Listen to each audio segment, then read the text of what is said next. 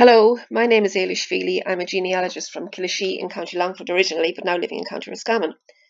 I've been asked by Longford Library Services to give you a short talk on tracing your family history. So your family tree consists of 2 parents, 4 grandparents, 8 great-grandparents and 16 great-great-grandparents and so on. If you add to that the children born to each generation, you can see how quickly your family tree can become quite large. Where do you start with your research? Well, you start at the present and work back in time. So start with yourself. Record your parents' and grandparents' name, and then start using online sources to work back in time to build up your family history. Use the information you have as clues to lead you to information you don't have. Talk to the oldest living relative within the family who may have information passed down through the generations. Memorial cards and newspaper notices are also a very good genealogical record source. Check out the local history where your ancestor resided. There may be some mention of your ancestors in that. Visit the local graveyard and have a look at family headstones relating to the family and record what their inscriptions contain. Check out family lore, family stories about emigration, etc. Check to see if there are estate records relating to your parish or the parish your ancestors resided in. Your family members may have been grooms or gamekeepers or servants on an estate, and there may be records relating to those estates in some library or archive. Local libraries, as I mentioned, are a really important source of information. There may be parish histories, newspaper archives, previous research recorded by other individuals held in the local archive. Check out the immigration patterns for the local area and, most importantly, record your sources. Some of the free online sources we look at are the 1901 and 1911 census records, civil registration records, church parish records, land records, and also the National Archives genealogy site.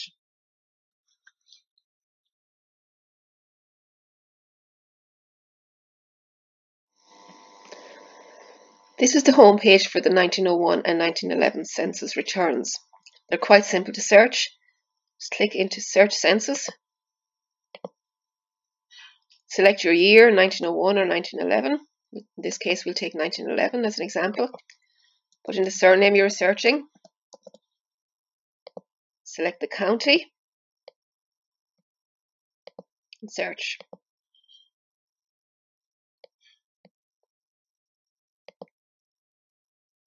We're just going to take an example here. We look at Mary Farrell, who's living in Castlereagh Mountain townland in Moydu Parish in County Longford. Dury is the district electoral division mentioned. They organise the census returns according to district electoral division. Castlereagh Mountain is in Moydu townland. So we see Mary Farrell, age 77 there, with her cousin Lizzie Mulfall and a niece Margaret Ann Mulfall. If you scroll along, you'll see that Mary was a widow. Lizzie was married. She was 12 years married, with 3 children born and 1 child living. And also living there was a Margaret Ann Mulfall, a niece. It's very important when looking at the census returns to actually look at the original record, which is under household return. And there you will see the form completed by your ancestors. Now in this case we can see that Mary Farrell was unable to write, so her mark was witnessed by the census enumerator, who was the local constable. Also take a look at the house and building return. And this gives very valuable information in relation to the type of dwelling the family inhabited. And you can see from that it includes all of the families in the townland. So if you want to get a snapshot of what the townland looked like in 1911 and who lived there, take a look at this return. These set of columns here will give you information on the type of construction of the house, whether the walls were stone, whether the roof was thatched, the number of doors, windows, rooms, etc., and the class attributed to the household. So we can see the 0 here indicates that all of the houses had a thatched roof in Castlereagh Mountain in 1911. You can also search the census returns by using the More search options. And in this case, to give you an example, we'll look for Longford Farrells living in other counties. So you just select all counties, put county of origin as Longford,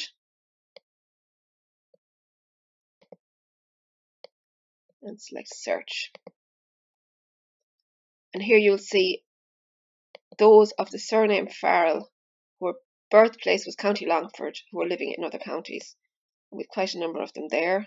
You can just see there's Gerald P. Farrell, which is probably Gerald, is the transcription error, living in County Dublin, or in Dublin City, in Gardner Street, and he was a law student, a boarder in a house of a Thomas Farrell from County Roscommon and an Annie Farrell from Wicklow. So it's important to look at those records also. The census returns give you very valuable information in relation to ages, family relationships, etc. But don't get too hung up on the ages indicated in the census records, because people tended to say they were often younger or older than they actually were. So there are the census returns in relation to 1901 and 1911.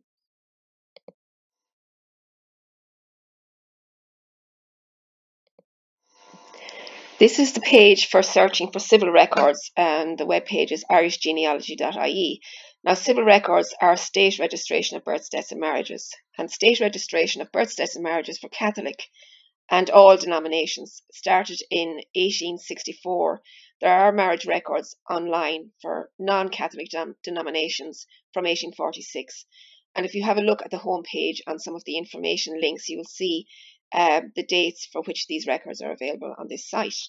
Now, to search the civil records, click into the Civil Record tab, and you enter the name of the individual you're searching for. I'm just going to put in a random name again. I'll put in McHugh, and we will search in Longford Civil Registration District. Now, the civil registration districts are based on the old poor law union districts, and you will find in County Longford you could have births, deaths and marriages registered in, say, Granard, Ballymahan or Longford. It depends very much on the area to which the locality of your ancestor was connected from a registration point of view. We'll just select births, marriages and deaths in this case to give you some examples. We'll just scroll down, and you'll see there they're divided by the event, and by this we're looking at Longford Civil Registration District, and then you can see the time periods. So we have 1800s and 1900s. So we look to see if there are any interesting records for the 1800s.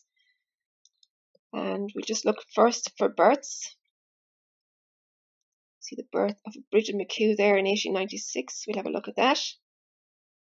This is just to give you an idea of the information contained in these records. Apologies for the slow internet.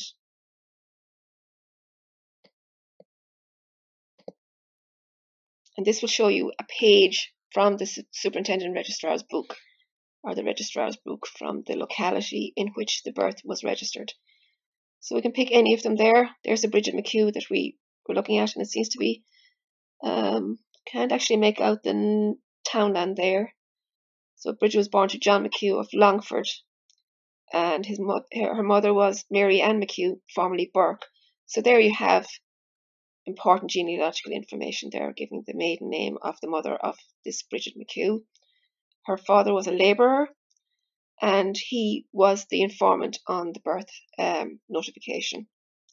Again, you can see another one there is a John Thomas Farrell, son of a Patrick Farrell from Mullavorneen. His mother was a hoey, and the family were farmers. We'll go back in now, we look at a marriage record.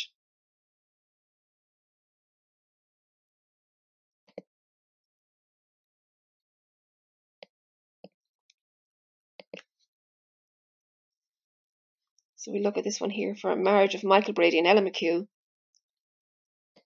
Have a look at the scanned record. Again, you'll see a number of marriages there, so you just pick out the relevant marriage to the marriage relevant to your family. So we see here Michael Brady married Ella McHugh on the 4th of November 1886 in the Roman Catholic parish or chapel at Drumlish in County Longford. Michael was a bachelor, Ellen was a spinster, they were 28. Michael was a farmer, he was from Gaig in Drumlish. His father was James Brady, who was alive. Ellen was from Lettergunnell, and she was a daughter of Thomas McHugh, also alive. Both families were farming families. This information here relates to the witness to the wedding, and often it can be a family relative, a cousin or a distant relative. And here we have a John Cole and an Anne Whitney as witnesses. So there are the marriage records. Also, the death records are very important from a family history point of view. Some people tend to dismiss them, but they can contain valuable information. And we'll just look at a few examples here. We look at the death of a Francis McHugh in 1899. He was age 64. The image. Again, you need to scroll through it to find the record. And here we see Francis McHugh.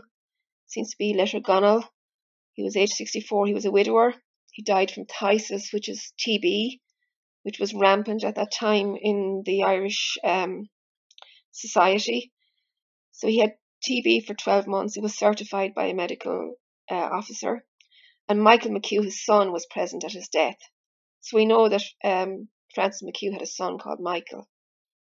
Often you will find it could be a nephew or a niece or another relative, which will give you further information and further clues. So they're the birth, death and marriage records, a really important genealogical resource.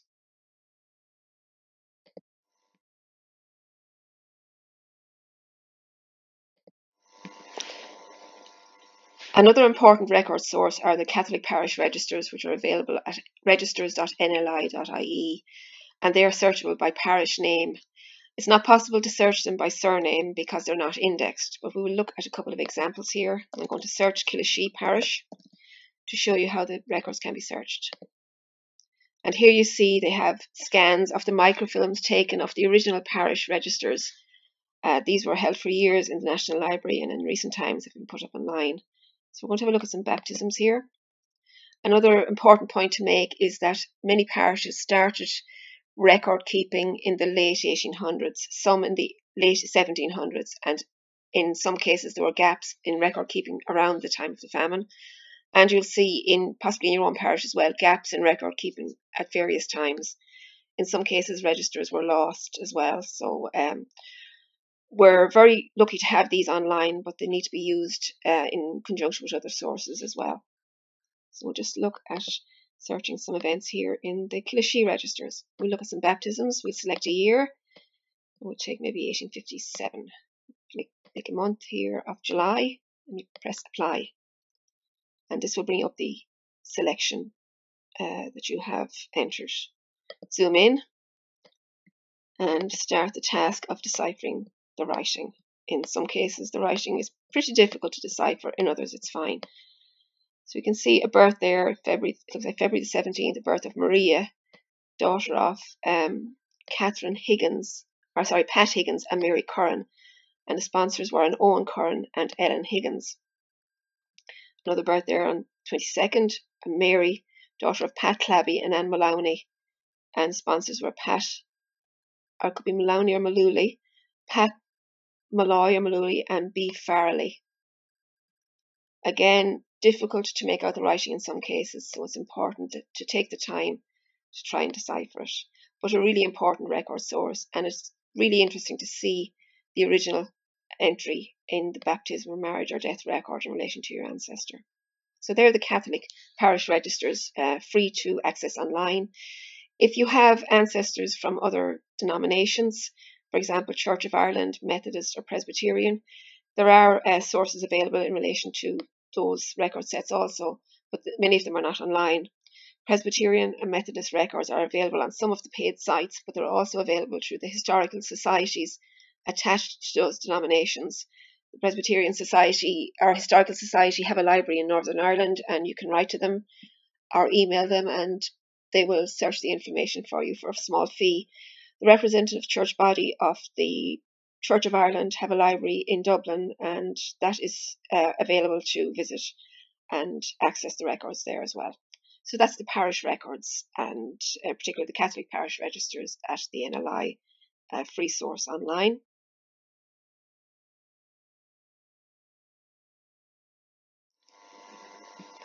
Griffith's valuation is a really important record source from a genealogical point of view. It's available on askaboutireland.ie, and again is free to access.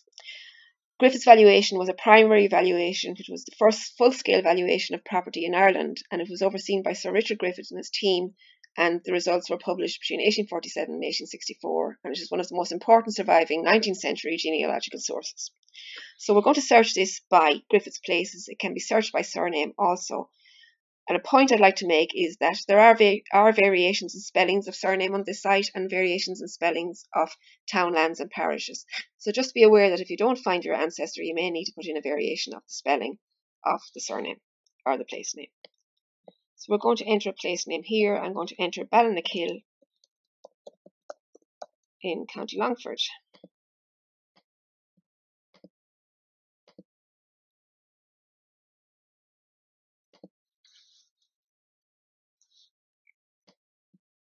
And we see the place name of Ballinakil, County Longford, the barony of Moydu, in the parish of Killashee. And this here will give you a list of the occupants of the townland at the time of Griffith's valuation.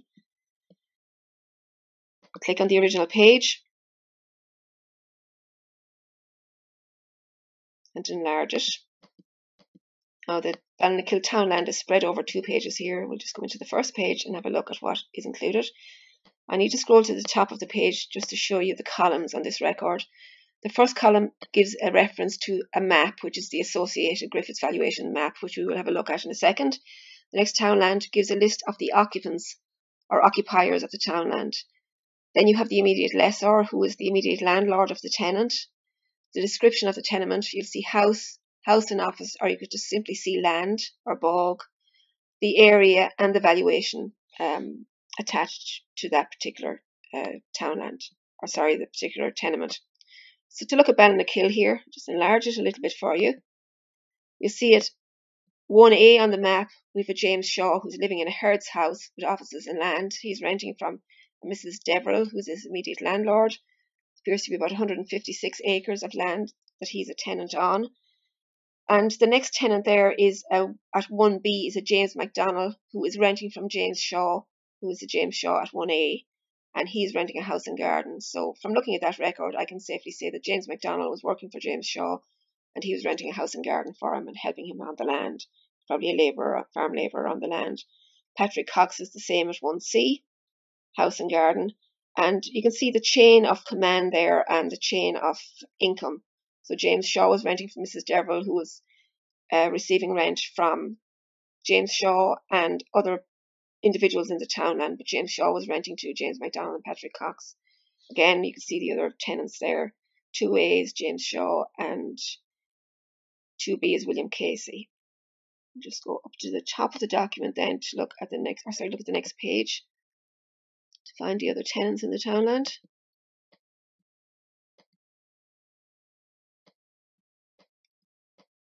And here we have the other tenants.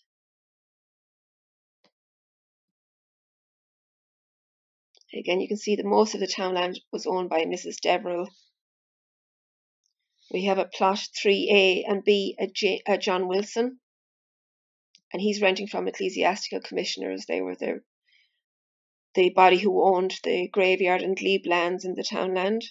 At plot 4, you had Samuel Wilson, now they were just renting land. Notice just land as description of tenement there. Samuel Wilson may have been living in a neighbouring townland. Timothy McGann was at plot 5A. He was renting from Mrs. Deverell house, offices and land containing 83 acres. And then in plot 6A and B, the tenants of the townland had access to a turf bog. So what we're going to look at next now is the townland of Ballinakil on the Griffiths valuation maps.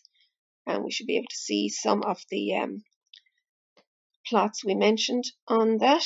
So you click into map view. Now what you will be shown here are one or two rectangles or squares. So it's a matter of just clicking into these points to find the actual townland that you're looking for. And each of the red lines you see encompass a small townland or the holdings within townland. So you see a darker red line which surrounds a townland, and the lighter red lines then are the individual holdings. So I just need to find the townland of Ballinakil now. And here we are here. So if you look closely at the townland of Ballinakil there, you see the dark red line surrounds the actual townland, and each of the individual plots or tenements are surrounded by a smaller red line. In some cases, you might find a plot could contain, say, for example, one there contains 1A and 1C, 2A. So if you look back at the original listing of occupiers of the townland, you can just relate them to the particular maps. If you look closely at the maps, you can see where there were small dwellings or houses. And in these cases, you may be able to pick up the original dwellings of your ancestor. To see the map in modern day format, you can scroll from historical to modern map.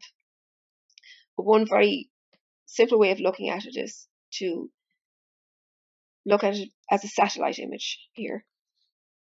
And there's the satellite image of Balnakill townland today. And if you're lucky, you'll be able to pick up the plot. If that was your ancestor's plot, you may be able to pick up the plot there, plus the original house that they lived on.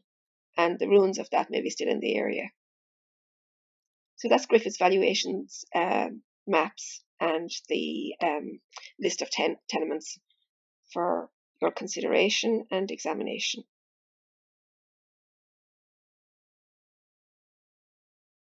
Another important free online source to have a look at are the title plotment books, which are land records from 1823 to 1837. They're a vital source for genealogical research for the pre-famine period, as it states here on the home page.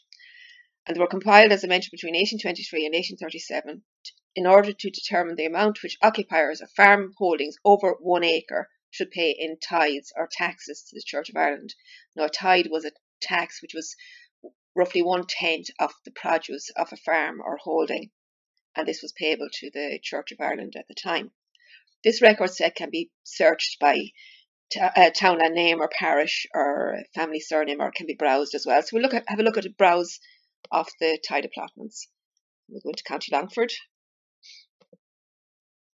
We'll look at the parish maybe of Rathcline. And you'll see there the townland names in Rathcline. And from a local history point of view as well, you might find townland names in the title plotments which are no longer in use today. So they're of interest from that perspective as well as from a family history perspective. And we look at the townland of Clonfowler. And you can see there those who were required to pay tithes in the period 1834. We look at James Farrell here, and it will bring up a copy of the tithe book or record. Again, taking a minute or two to load. Thanks for your patience. Now, so we just enlarge the record. And you see Clonfowler at the time was very heavily inhabited. These were the heads of households only who were listed. So it didn't list the individuals living within a dwelling. So you can see Farrells, Callahans, Maguires. Again, the spelling there is MCGWYRE. So if you were spelling that with a MAGUIRE, you'd have some fun trying to find it. Murthas, Kennys, Dinnegans. It looks like Hedican, Hopkins, Gibbons. Now, some of those names still appear in the townland, but many names will have gone. Families may have emigrated, etc. So they're the tithe plotment records, and they're interesting from a family history perspective in that you can identify whether an ancestor or the family name still appeared in the area in the early 1800s. So they're the tithe plotments. The final free online source I'd like to recommend is the Genealogy National Archives.ie website. This lists a number of other sources that may be of help from a family history point of view. We've already looked at the census and tithe plotment records. This website includes further sources, including soldiers' wills, will calendars, Catholic qualification and convert rolls, etc. So take some time to go through those. You may find some other gems from a family history point of view. I hope you enjoyed this little podcast and that you have success in your research. And remember, we carry within us those who went before us. Thank you.